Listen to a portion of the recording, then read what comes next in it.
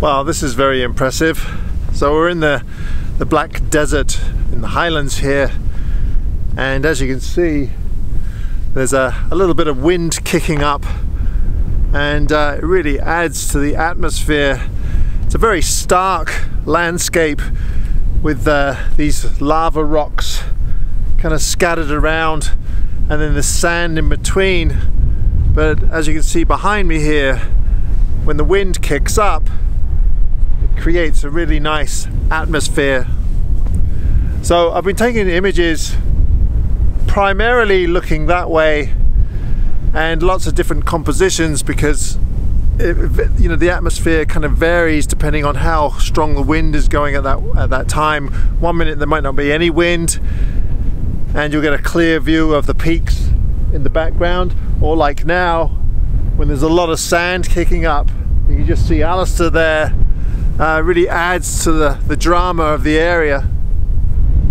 Oh, there's a dust devil over by the van there. Pretty cool.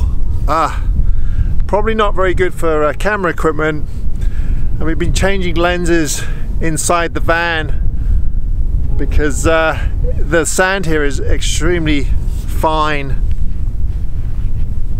Anyway, this is pretty cool. It's kind of minimal compositions, just rocks, sand, and the odd hill in the background.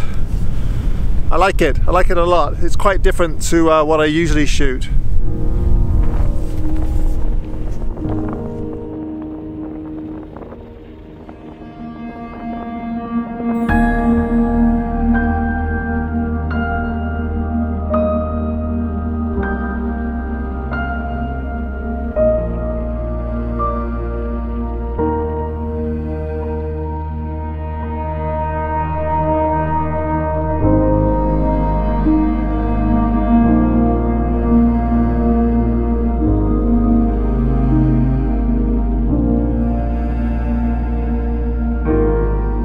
Standing in this isolated, windswept landscape was one of the highlights of this trip for me. Now, as far as landscape photography goes, I took a few images, but I think the experience was more of a highlight than the actual photography. The images that I did take, they are very minimalistic and very stark, and sometimes that's quite appealing. As an example, this image here I really quite like, because of that minimalistic nature to it. We have that group of rocks in the foreground, and then the mountain kind of mimics those rocks in the background. I just wish that that puffy cloud had been centered with the other two elements in the photograph. So what I did in this image here is I actually moved the cloud over to the center so everything would line up. Let me know what you think.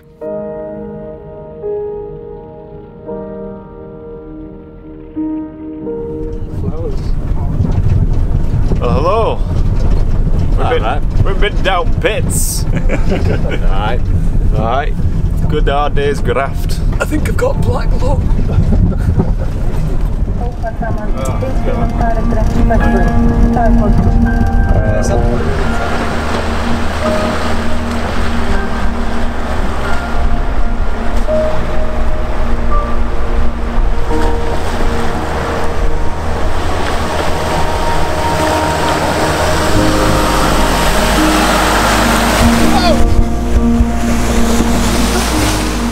Alright, as you can see, the weather is quite different than yesterday. There's not a cloud in the sky.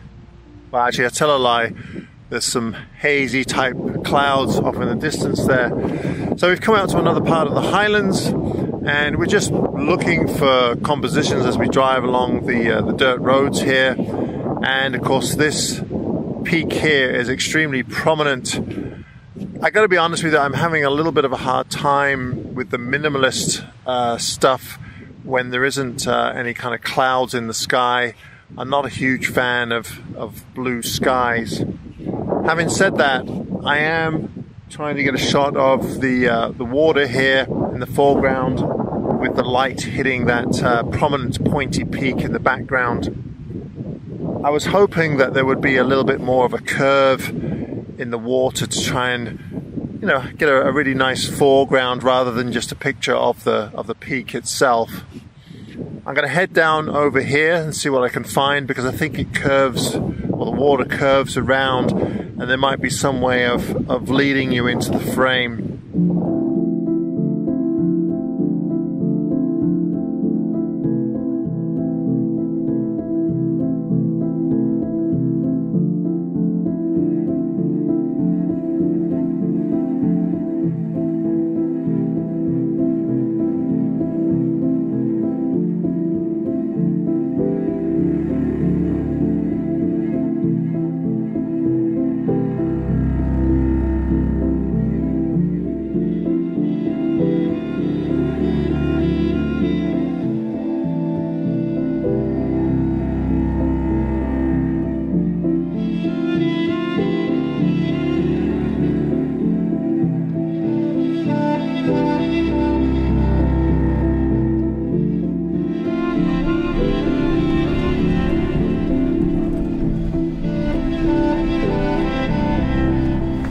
So most of the kind of from 1 o'clock onwards, we were photographing in the black desert there with the sandstorm, and we've driven probably about an hour from there, maybe a bit more, maybe an hour and a half, to another area where there's a large lake, which is just to the side of me here.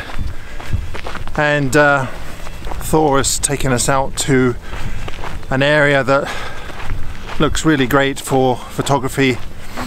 We're hoping to get a little bit of evening light. Not sure what's going to happen. It was clear over to the west, but we'll have to see what happens. So the hike in is quite far. It's 4 kilometers, and we need to get there by around 10 p.m. So we don't have an awful lot of time, so it's a little bit of a rush. But well, hopefully we'll get some light. If not, then we'll just get some exercise.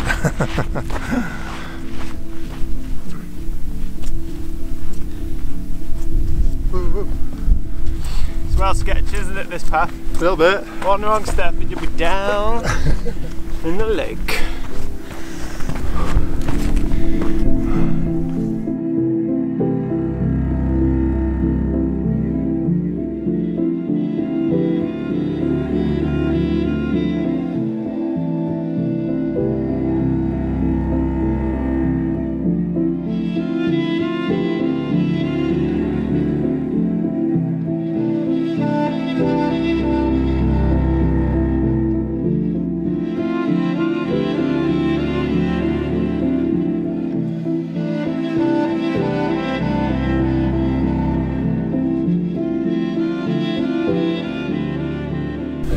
So Alistair and Thor took a lower route to where we're going, and I saw the trail that kind of went up and then it cut across to where they were, and I thought I could just cut across. Well, anyway, I ended up just continuing up the ridge line, and Tom's followed behind. It is absolutely spectacular up here.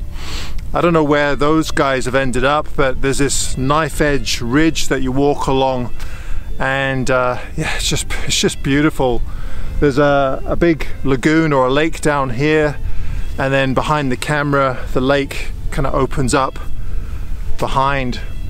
There's some really cool islands, kind of abstract, stuck in the lake here, so I'm going to try and get some shots of those islands. There looks like there aren't any clouds to the west, so I'm really hoping that the light comes through here, because it's just spectacular. We just need a bit of directional light, and you can kind of see the ridgeline here with Tom just at the end here.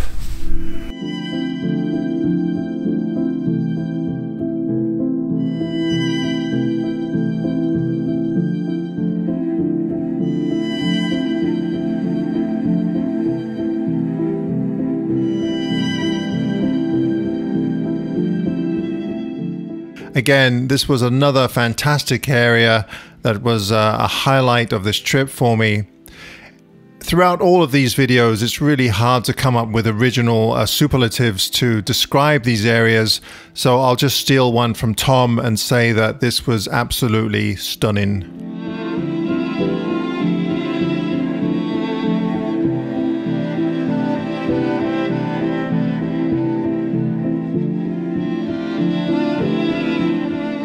Now, I was really happy with the images that I got from this area, especially the somewhat abstract shots of those islands, but I'd really love to go back and spend a bit more time on the higher peaks that were behind us. I have seen some shots from up there since I've got back, and again, it just looks like a fantastic area for photography. So if I ever get to visit Iceland again, I know where I'll be going.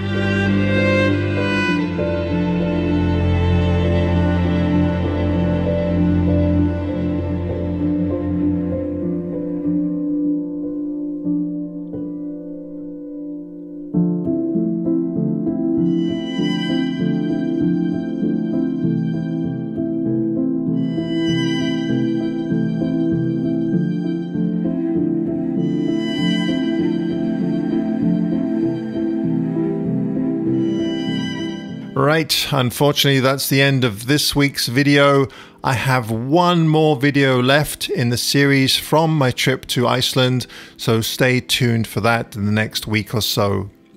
If you enjoyed the video, as always, if you give me a thumbs up, that would be greatly appreciated. And as always, if you enjoy the content of my channel, be sure to hit that subscribe button. All right, folks, thanks ever so much. Bye-bye.